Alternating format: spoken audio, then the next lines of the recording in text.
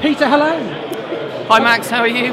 Very well. We've just had a lovely lunch, haven't we? It has been very good, yeah, very good. So Peter, tell us your role with CUPGRA, please. Okay, so I started with NIAB about 3 months ago, and NIAB help administer CUPGRA, and so I've got roped into helping with today. Okay, and tell us about, for those that don't know, tell us about today, why we are all in Cambridge. It's a STEAM college. Okay, so CUPGRA hold a conference once a year where they get the good and the great of the potato industry into a room to talk about all things potatoes. So today we've got lots going on, but really CUPGRA is all about bringing people together and looking at research and going forwards into for some of the challenges we've got coming. And Peter, well done, because we've obviously been out of this loop for 2-3 years, and it's great to have the backing of NIAB. For people that attend either this year or next year, what do you think success is?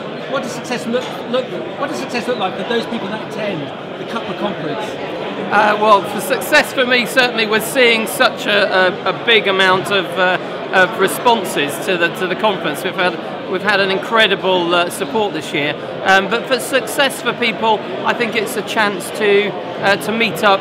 And going forwards, we've got to start doing things together. We've got to start collaborating and understanding really who's doing what. We can't be replicating. We've got to show good value for money in research.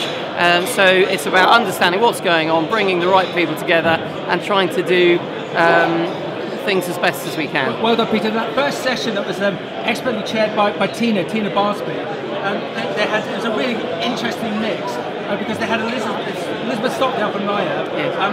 the chap from Holland who was talking about the potato initiative, and Stuart, a good old potato farmer in his own words, and to have that mixture of everyone give a really diverse understanding on the way out. I heard a couple of people say, God, that was food for thought. I learned a lot from that. Whether it's being you've got to tell the story about potatoes, or water. I didn't realise there's such a huge issue of water, especially in the likes of East Anglia, Norfolk. So session 1, we've already learnt a lot. So what, 80% of a potato is water? So yeah, it's a big thing. But yes, we've seen some incredibly dry summers.